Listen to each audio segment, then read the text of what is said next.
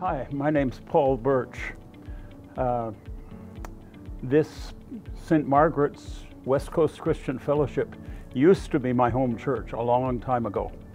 That was in 1952 I first came here.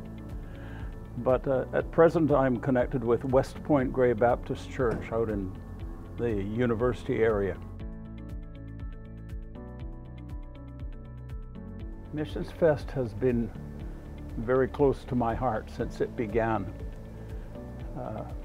I think everything has its time of flourishing, and then perhaps it's time for it to merge with other groups or support other groups without losing its vision, but still finding a new form.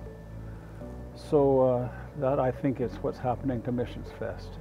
It's served a great purpose, has been a great inspiration for many people, whether they have gone overseas themselves or been involved in local Christian work, perhaps just supporting missions that go on throughout the whole world. So for me, it's been a continuing blessing. I don't feel that it's been defeated by now changing. I think it's rather stirred up many people to be part of Christ's mission in the world. So here we are at another step, another stage.